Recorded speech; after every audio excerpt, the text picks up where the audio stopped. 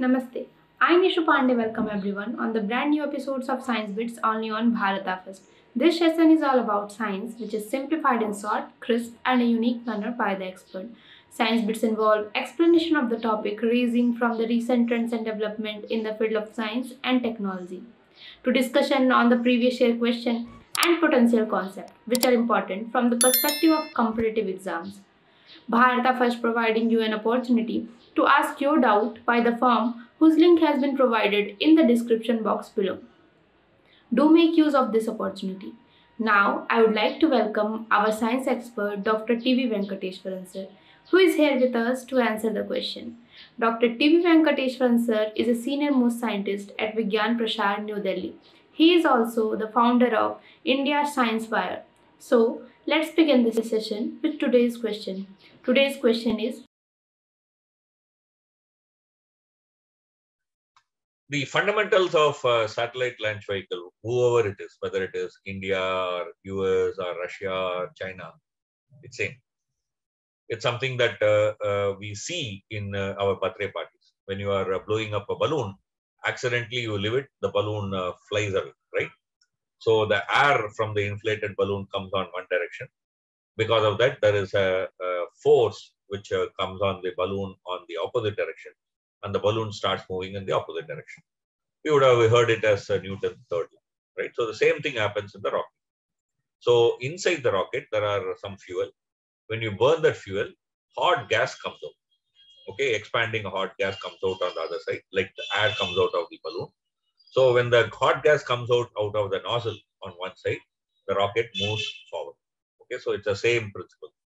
So what I can do is now I can attach two balloons like this, okay, with a small sellotape here.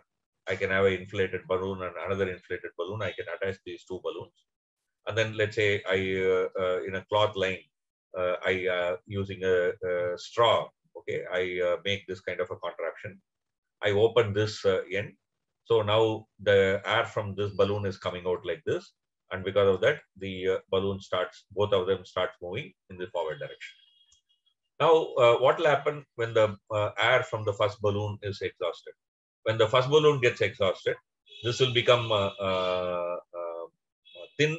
So these two will get detached. Okay. So then the air from the second balloon can come. So I'm making first the air from the first balloon to come, and then the air from the second balloon to come. This is called as staging. Staging. Okay. So in a rocket, there can be serial staging. That is, first I make the first part of the rocket to exhaust its fuel, then the second part to exhaust its fuel. So it's called serial staging. Or I can have parallel staging. I can attach three rockets. Okay, all of them fire at the same time, but the two of them become empty. So I detach and then throw it away. The central one, core one, goes up. Okay, parallel staging. Why do I need this? I need this because when I throw this away, the weight of the rocket comes down. So now with less exhaust, I can get a better force. Okay, and there is no point in carrying empty shell, right? So when you go on a tour and you take food with you, you take disposable containers, right? You throw away because there is no point in carrying that disposable container, right? So in the same way, by reducing the rocket weight, I mean, it can get more force from same amount of fuel.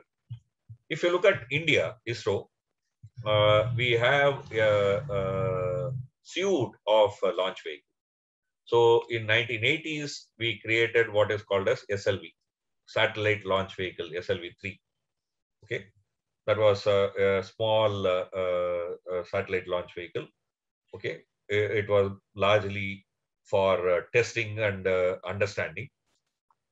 Then in 1988, we created what is called as ASLV. Okay, so the satellite launch vehicle were able to take just about 17 liftoff weight was 17 ton. It could take 40 kilograms to low Earth orbit. 40 kilograms, that's all. Okay, but the ASLV was able to take about 140 kilograms. Then came PSLV, the real rocket. This was developed in 1994. It could take 1,600 kilograms. Okay, and then came GSLV in 2000, which was able to take 2,000 kilograms. That is about 2 tons. Now we have GSLV Mark III, which can take 4 tons to GTU. Okay, so today these two are in operation, and they are bringing back this SLV3 because now small satellites are becoming fashion. Okay, for low Earth orbit. So for that, the SLV3 would be useful. So they are converting this SLV3 into small satellite launch vehicle. A new rocket is under construction under ISRO.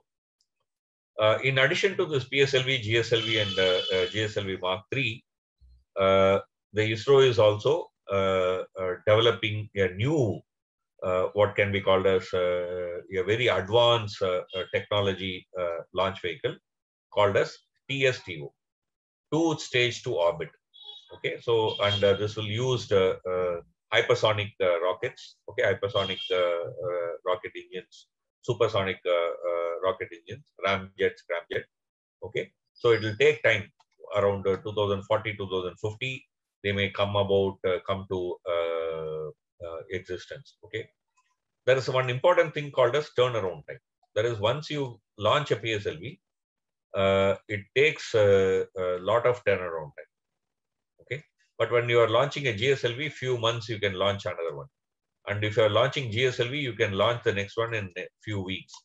In TSTO, you can launch it in few days. So more missions. So roughly we had about one flight in a year. We increased it to 4 to 6 flights in a year. With the GSLV Mark III, you can make 20 to 30 flights in a year. But with the TSTO, you can make 300 flights in a year. Okay, so literally every day there can be a mission to space. Okay, so this will be the improvement. So these are the various kinds of launch vehicle that ISRO has and does on call.